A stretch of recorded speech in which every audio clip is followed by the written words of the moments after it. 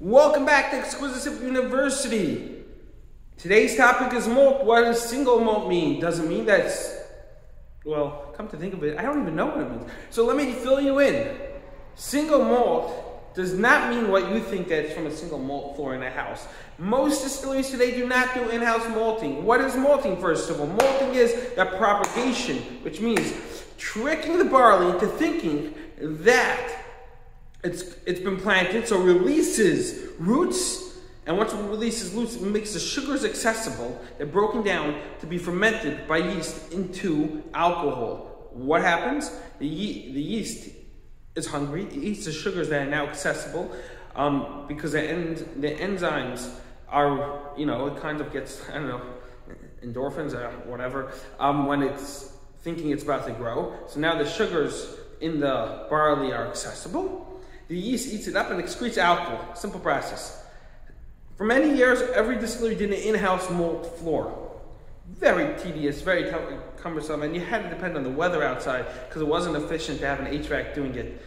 Not to mention the guys that was called monkey shoulders. Yes, that's where this whiskey called monkey shoulders comes from the people, from raking the floors. We become to turn it over to ensure that it gets the proper propagation. Would actually become bent over, and hence monkey shoulders.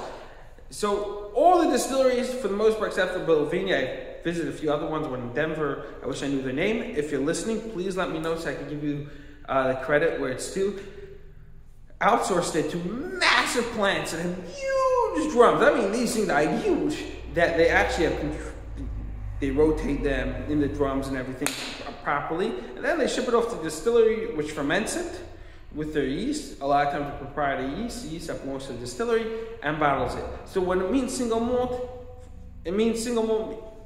It should really say single distillery. That it's a blend from only that distillery, not from multiple distilleries from all over the place. Interesting fun fact, way back when, they used to ferment, they used to do the malting by sticking the barley into manure. Yeah, because that was warm and that would do the same thing. As you can imagine, the FDA or the equivalent in Scotland didn't approve of it. Of course, the US they didn't, and they had to get a little more hygienic system in place. Corn, let's say agave, anything that fruit doesn't go through this process.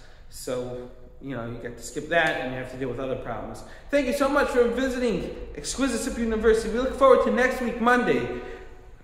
If anyone has a term like Mad Monday, love to hear from you. Of course, visit buildabottle.com. Come visit our distillery, Exquisite Sip, located in Passaic, and get making your own unique barrel. See you next week.